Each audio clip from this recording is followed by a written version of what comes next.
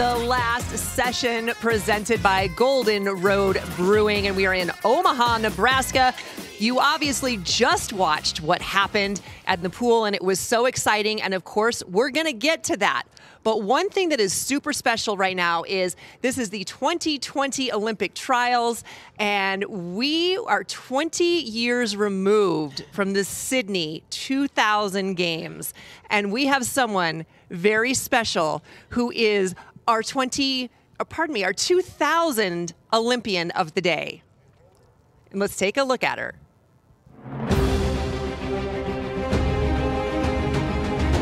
Seventeen-year-old Sandeno in lane 3, right next to her American teammate, Bennett. Klotchkova's going to win the silver, and Sandeno, the gutty 17-year-old, is going to hold off Rigamonte for the bronze. Brooke Bennett, with a new Olympic record time, defends her gold medal successfully. And then Sandeno, you know, she's been so busy all week, just out of the money in a couple races, and then she finally gets the hardware. Look at her, look at that. Thank you. Finally. All this work is paying off. I've got an individual Olympic medal. Oh my gosh, Kaitlin Sandeno! It's so good to see you. Amy, I'm so happy to see you. You're thrilled about that, aren't you? I was like, wait, 21 years ago? I think you're telling bad math. It doesn't There's seem, no way. No, it doesn't seem like that long ago, does it? No, it really doesn't. And they were talking about your age, 17, and we're seeing some of the youngsters here. Yes. What advice would you give them? Just don't be intimidated by the name of this meet being the Olympic trials. It's just another swim meet. Go out there, you know what you're doing. Enjoy the moment. For me, I remember when I made my first team, I was in the car with my coach, Vic Riggs, and we were like bumping like the Venga boys. The Venga bus is coming. And we were just bump. And you would never know that I was like trying to qualify for my first Olympic team. Just be in the moment, enjoy, have fun, and don't get intimidated by the name, the Olympic trials. So when you got to the Olympics, you're 17, right? And you've got some of the older people on the team, and they kind of put us all in, this girl right here, and they put us all in one house.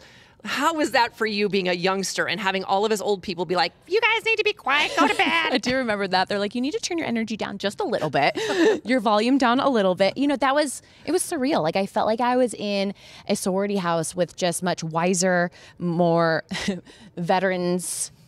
And I just looked up to everybody, you know, and it was what an experience to be in a house with the world's best, you know, and obviously Team USA, but just the bond that we developed there and the pride that comes with we're representing the United States of America.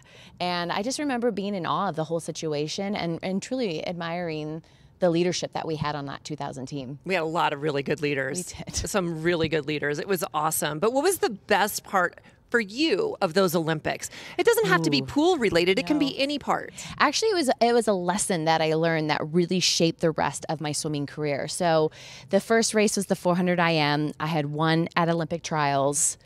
I was going into it as a favorite. And in Sydney, Australia, swimming's a really big deal. Like we don't experience that here in the States. And, you know, I remember being kind of taken back by all the paparazzi. Do you remember that? They showed up like at the airport and they really wanted to like pin us against Australia, like this huge rival. And then I found out people were betting on the sport. I'm like, what? They're taking bets? And people were saying that I was going to win a medal. And that really crept in my head. I was like, oh my gosh, I got to win a medal. People are betting on me. People are predicting me. And then people are like, oh, you're swimming the first women's race to win a medal. It's going to be you. I was like, oh, okay, I got to win this medal. So I swam the 400 IM. I got 4th. Right. That's not a medal. And I just remember being like devastated, crushed. Got out of the pool, tears. I mean, swimming never made me cry. I was always just bouncing off the walls. And I was embarrassed, ashamed. I felt like I let my country down. Like I wrote this in my journal. And Amanda Beard came up to me, a moment I'll never forget. And she's like, what's wrong? I'm like, I just got 4th. She's like, well, what's wrong? I'm like, oh, Amanda, I just got 4th. She told me again. I'm like, girl, 4th. I got 4th. It's not a medal. And she was just so cool, calm, collected. Amanda, just, you know, my little SoCal swimming buddy. Kaitlin, you're 17 years old and only 3 people in this world can beat you. Right. And it was like a light bulb moment. And my whole outlook on swimming just changed right then and there. I was like, every time I swim, I want to go best time. And if I go best time, I'm going to celebrate no matter what. If it's first, second, third, eighth, ninth, 10th, no medal. Because that's all you can worry about, right? Swimming is based on numbers. You can't argue with numbers. Right. And you don't have to worry about anybody else. Get your hand on the wall, see your time. And if it gets you a medal, awesome. If it's a best time, celebrate. Because I think we're in this culture where it's like gold medal, gold medal, gold medal. And don't get me wrong, I'm so competitive. I want a stinking gold medal. Of course. But if it's a best time, you've never been that fast before, get out with your head up. And so from there on out, I just think that lesson in Sydney really shaped the rest of my swimming career. That is so interesting because I had the same experience, different outcome, where I got fourth in my very first race, felt the same way. I let my whole country down, right? Because we have that. And it's interesting that you got out of it. I had to swim in a relay in order to get myself out of it. So I'm really glad that you had Amanda. So when you talk about leadership, even though she's not that much older, are you a year and a half older than me? Yeah. She went to the Olympics when she was 14, so she had all his experience. She was so seasoned. Yes. Well, let's go a little bit after Sydney. So you parlay, you continue swimming, but you parlay your swimming career into a great career afterwards. Is this something that you wanted to do the entire time you were swimming? You know, my goal in swimming, for example, in high school is like, I want to swim so fast that I can go to any college I want and have them pay for it. You know, so that was the goal. And then when I got to University of Southern California on a full ride scholarship, I felt like this is a deal, right? You do your part, we'll pay for this. I mean, what a blessing, you know? So I felt like that was my job, you know, to show up, swim well. But unfortunately, or fortunately, however you look at it, I have both outlooks. You know, I had a lot of injuries during that time, a lot of illnesses, a car accident, you know, putting on that freshman 15, I swear it was like freshman 20.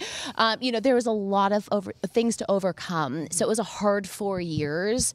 But what I had said tonight in the stands was like going to Sydney and getting that taste. It's like, oh yeah, I want to do that again. Get me there to do it again. And so that was the motivation to make it to 04, was just to experience what we had gotten to experience and just be older, wiser, more experienced. I mean, I made the 99 Pan American Games when I was 16. That was my first international race. And my next one, I was off to Australia the following summer. You know, so it happened so quickly. Yeah. So I would say, you know, the goal was just to go again and to not give up until I got there. What did you learn your second time you didn't know about in your first time? I love the sport. I just love to race. I love to race. I was in the most surreal 400 IM battle that I'll never forget. It's like when I look back on my swimming career, the moment that I'm the most proud of. And I got my hand on the wall and it was silver by 12/100ths of a second. But it's the race that I will just, that is, if you had to be like, okay, what's Kaitlin Sandeno good at? Oh, that 400 IM at Athens. And closely matched with the 4x200 freestyle relay, but you know that's different as an individual race. I just knew how it was so bittersweet to be there because of how hard it was to get there. So just enjoying the moment, because I did go through a time in those 4 years I didn't like swimming, you know, and I hated it, and I was almost like, okay, I can't do this anymore, you know. And then when I got to Athens and I was with my teammates and I was feeling strong and the injuries were behind me, I was like, no, I love this sport. And I love to race, and I love to represent this country. So it was like just a refreshing moment in my career. And I'll never forget, Eddie Reese came up to me. He's like, Kaitlin, you're a different swimmer right now. I'm like, really? He's like, you're so happy. And I was like, absolutely. That is so important too. I think a lot of people forget that you need to be happy, and this is fun. Granted, it is a job for some people, but it's a fun job. Absolutely. See the world, be in shape. You know, have these teammates, these memories. I mean, we could go on and on just with the amazing people that have come into our life because of our sport, let alone the passports that we've gotten stamped and the cool clothes of Team USA. And it's been a dream to be a part of USA Swimming. And I truly am very grateful and honored to still be a part of this culture. That's awesome. I love it when like I'll pull out this stuff and wear it to CrossFit and they'll be like, is that real? I'm like, it's real. Yeah. You know, some people tonight got some real news swag. We've got some new Olympians. You're out for people who are watching. You're out on deck. Yes. You are giving us the ins and the outs, right? And so let's take a look here at the men's 400 IM. If you could just run us through it a little bit. Amy, this race was surreal. I mean, obviously, Chase was a favorite, I feel like, coming in. But honestly, I feel like Chase has kind of been under the radar a little bit recently. Yeah. So when he got his hand on the wall, it was he dominated that race. Oh, but Kieran Smith, my goodness. That was a great race, wasn't it? Incredible. I honestly, I didn't know what to expect in the 400 free for the men. You know, we're not super strong in this right now, but he stepped up. But Amy, the race of the night for me. Girl. Emma, girl, where did you come from on that last 100? The last 25 meters. That was surreal. Like, I had all the feels, total goosebumps. You know, she's 19 years old. Yes. It was so cool because I got to pass out the award, or hand out the award for that. And her club coach was with me. I'm like, how old was she when you started coaching her? She's like 13. I'm like, that was me, you know. Yeah. I started so young with my club coach and stayed with him throughout and made a team as a teenager. And I was just, that night, I'm literally not gonna be able to sleep tonight. That was so exciting. Wasn't it great? You always hear people go, she was shot out of a slingshot. Like, it literally was, that's what happened. Yes. She's gonna go back and watch that and be like, you know, because you always go, what were people talking about? And then you see it and you're like, oh, whoa. Absolutely. It was crazy. And I am just so impressed by the fans here in Omaha, because obviously we're at the capacity is smaller than the past. But these fans are on their feet. They were loud. They were rowdy. Like that. I'm just so grateful for this amazing support that we have in Omaha. Yeah. You know, it's just because the athletes feed off of that. I mean, it re-energized me, you know, and that's what we need for we have 7 more nights of this. And the swimmers definitely put on a show tonight. It was incredible to be on the deck to witness it. I'll tell you what, you don't need any coffee after any of this, no. right? I mean, it's going to be... I don't know how to calm down after that. I don't either. I don't know how the swimmers do it. I don't know how we're going to do it, but good, great. Kaitlin, it was so amazing chatting with you, and congrats on everything. You're just a rock star, and it's fun to watch. Right back at you, sister. Oh, thank you, sweetie. Teammates forever. Teammates for life. Love Yay. it. All right, you guys will definitely stick around. We're going to be right back, and we're going to have Miss 400 IM, Emma Wyatt, when we come back. Incredible. Don't leave. Bye. Enter a California state of mind, where refreshing beer meets real mangoes.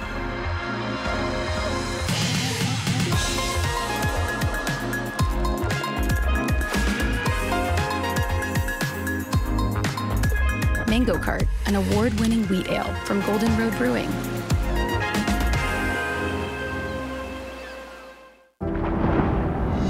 Once we start swimming, we're in for life. we swim with goals. Let's get it going, come on. With joy. With our community.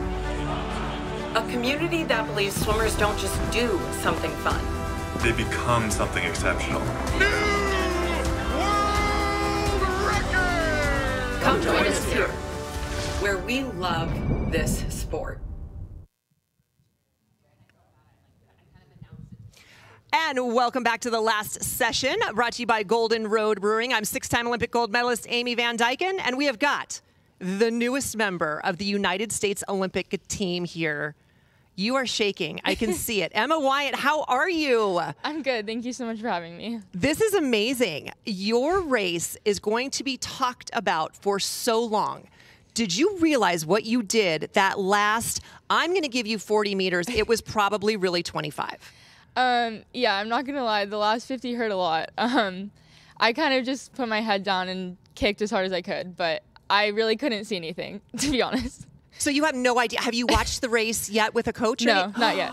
Oh my gosh, you are going to be surprised. You were really, what you did tonight was impeccable. You were with everybody, and then all of a sudden, it was like you were shot out of a cannon. Thank you. What did you think about during that race? I mean, for the 400 IM for me, it's been a lot of like race preparation. And tonight, really, I was just trying to race. Obviously, a lot of amazing people in the field. So really, I was just trying to compete.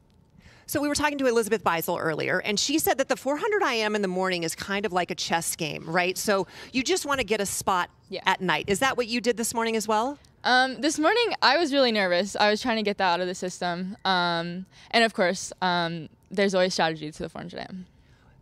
Do you have a particular strategy that you try to stick to? I mean, I've traditionally always been a back half swimmer, so not take it out too hard. Yeah, well, we saw that today. We totally saw that today. That is amazing. So what is your favorite part of the IM? I think now it's backstroke. That was always my weak stroke. I spent a lot of time on it. And I think that's really when I can start getting to work in the race. Okay. And what else are we going to see you in this week? We've got a few more days. Yeah, I have the 400 free tomorrow, and then 200 free, 800, possibly the mile, and possibly a 2-back. You're speaking to a sprinter who knows not the language that you are speaking right now. That's incredible. Thank you. So now you've got this out of the way. Now it's just icing on the cake, right? Yeah, I was nervous having it the first day, but now I'm glad it's over, to just have fun the rest of the meet and race. So. Well, obviously, here's the thing. We have goals, right? Like, we want to have fun. That's obviously a goal, right? But what are your other goals in some of your other events? I mean, I feel pretty good about my freestyle right now. So try to get as high as I can in those events. I'm excited for the 400 free tomorrow. I'm excited for the 400 free as well. What do you do now when you leave here? What happens to Emma in Emma's world? Well, I'll definitely see my sister and my mom. They're freaking out. And then after that, kind of just like try my best to get to sleep tonight because we have morning tomorrow. So, right. Yes. So what I'm going to tell you, because I love to give advice. I swam 5 events in my first Olympics, and my coach said that my energy was like a tank of gasoline that I couldn't refuel. Did your coach ever tell you this? No. Okay, you probably drive a hybrid, so you have no idea what I'm talking about. And he said you can waste all of, like half of your gas on that first race, and then you've only got half for the other races. So my suggestion to you, kick your feet up, watch a little Netflix, maybe some of the YouTubes, maybe a TikTok, and, just chill out. You're an Olympian, girl. Thank you. That's crazy. Are you going to make a TikTok out of this whole thing?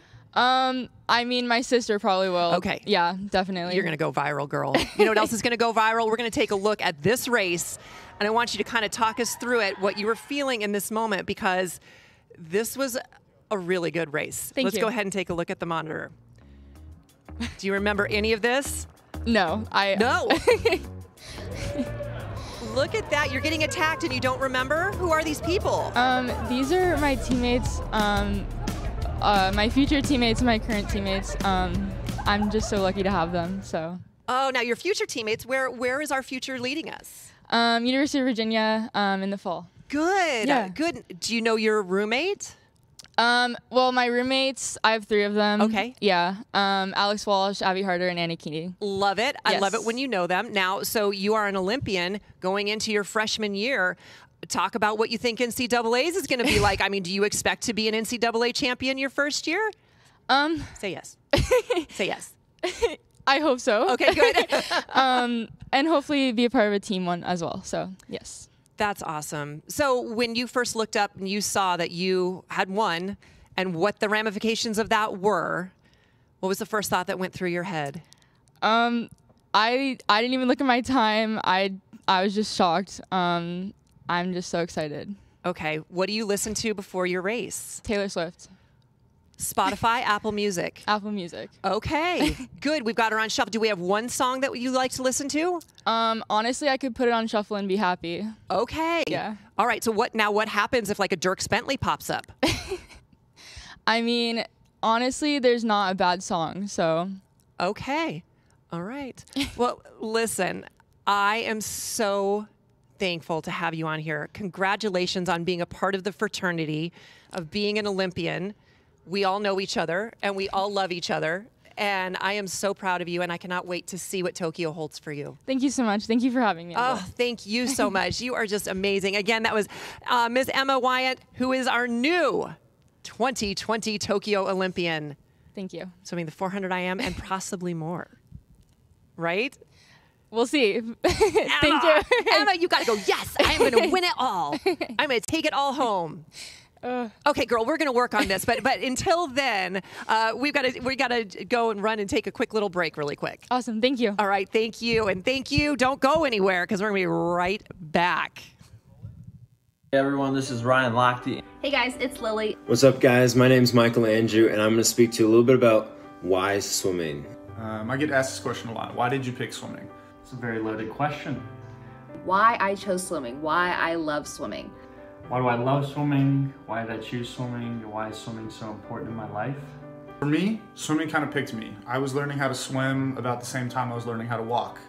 I'm not sure if I really chose swimming, or swimming chose me. Ever since a young age, swimming's just always been my sport. I love the sport. I cannot express that enough. I first started swimming because of my love for the water in general. In the summers, my parents would take my 2 older brothers and I to the pools, and we would just enjoy splashing and jumping in the water. I feel at home in the water, feel very connected. I have always loved the water. I think it boils down to that. I've always respected the water. I've always appreciated the water. There's just something about me being in the water that calms everything down. It's really just as simple as the fact that I love going fast in water. I love racing because I love that adrenaline feeling I get when I'm behind the blocks. I love to compete. I love to win. I love the struggle of training. It feeds my competitive nature. You know, I just love to race, whether it's the 50 free, the 10K, or, you know, the 400 IM. And I've just enjoyed it so much. You know, the people it's introduced me to, the places it's brought me to. Swimming has afforded me the opportunities to be able to meet amazing people, travel, be inspired by others, but also serve as an inspiration to others. Some of the friends that I've made in swimming will be my lifelong friends. Everywhere I go, we have these incredible relationships and memories and experiences from racing and traveling. Swimming has taught me how to interact with so many different people from so many different backgrounds. It has led me all over the world. I've made friends all over the planet, and it's added culture to my life, it's added friends to my life, it's given me incredible core values. I just still love going to the pool. I still love going to practice. I still love challenging myself and pushing myself. I love to work hard. I love to see the progress that I can make as an individual. And I love to race. So that's my why. That is my why for swimming. Basically just the passion to compete and the willingness to meet new people. I think that when we love something, it's something that we always want to do. It's something that we want to strive to be our best in, and swimming is that for me. It simply is just something that I love to do. And that's why swimming has always been and is still the sport for me. And hearing from some of the top Olympians in the country and in the world talking about why they love swimming so much, and there it was. It gives you just chills. We're also going to have some more Olympians named tomorrow as we go ahead and we take a look at what we're going to have in store for you tomorrow on the old docket there as in terms of swimming. So we have got the women's 100 butterfly final. We're going to name an Olympian there. The men's 200 freestyle semi, the women's 100 breaststroke semifinal, the men's 100 breaststroke. That is going to be a final. Are we going to see Michael Andrew break his American record for a 3rd time here in Omaha? We'll have to wait and see. We've got the women's 400 freestyle. That's a final, another Olympian named there. The men's 100 backstroke, that's going to be a semifinal, as well as the women's 100 backstroke. That is another semifinal. So tomorrow night is going to be just as exciting as the first night. It's only going to get better from here. And don't forget, you guys, before you watch the NBC coverage of the Olympic Trials 2020 here in Omaha, Nebraska, do not forget to watch. That's right. It's going to be Splash on Deck presented by Xfinity. We're going to have all the people talk about all the good stuff that is going on, and we're going to get you ready to cheer as loud as you can for these Americans who are heading to Tokyo for the 2020 Olympics. And until then, I have to say, this has been an exciting night. I hope you guys can feel it. We're going to be back tomorrow right here on The Last Session, brought to you by Golden Road Brewery. I am Amy Van Dyken, and we'll see you tomorrow night. Take care.